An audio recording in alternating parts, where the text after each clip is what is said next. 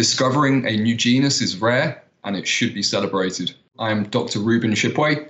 I'm a postdoctoral research scientist with Ocean Genome Legacy, a global genomic biodiversity repository and a research laboratory at Northeastern University.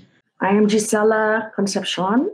I'm a professor at the Marine Science Institute of the University of the Philippines in Diliman, and I am the associate program leader leading the Philippine team in the Philippine Mollusk Symbiote International Cooperative Biodiversity Group program.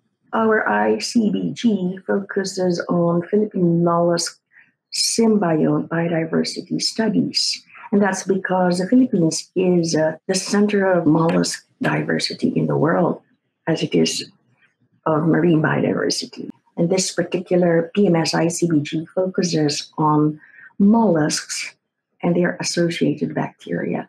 Third goal of the ICBG is to provide scientific training and capacity building in the Philippines and conserve the bioresources that we have here.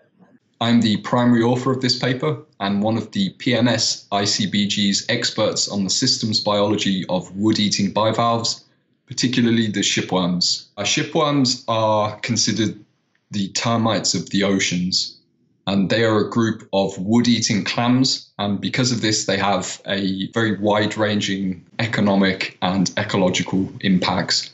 There are many challenges with biodiversity-based discoveries, but the expertise of the Marine Science Institute, that's the MSI at the University of the Philippines, their staff and students are superb. They're excellent at organising the permits, sorting out the regulations, really organising all the field work, and then setting up biolaboratories. These are just portable laboratories that we can take anywhere in the field in the Philippines. And we're actually developing instruments that students could use to study the environment, our biodiversity, and to perform experiments in the field as well as in the lab. We found Tamilokus off the coast of Mabini on a small reef.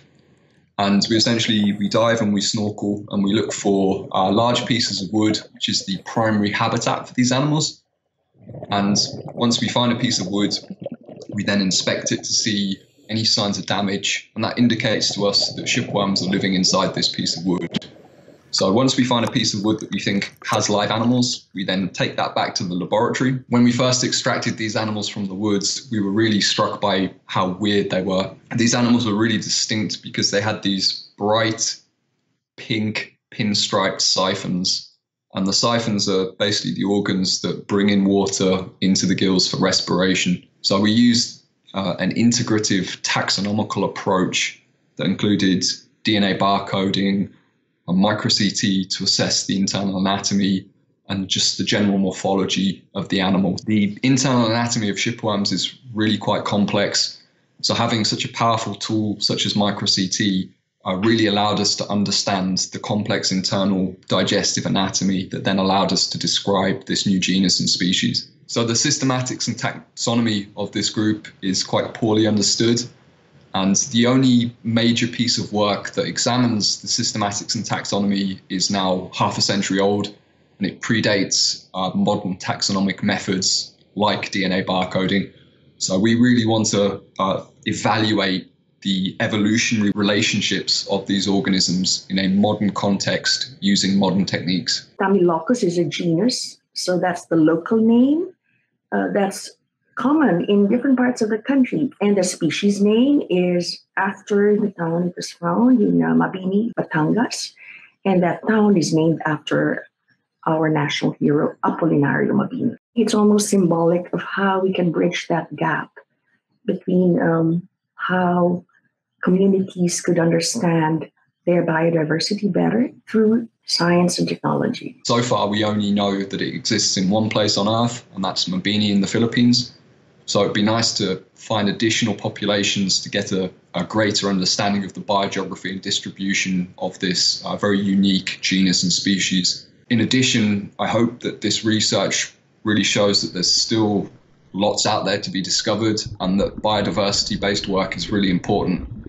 And it can lead you to unexpected places, such as drug discovery and the kind of research that we do with the PMS ICBG. we're very proud of this basic science discovery, which would have major ecological and economic impacts in our country.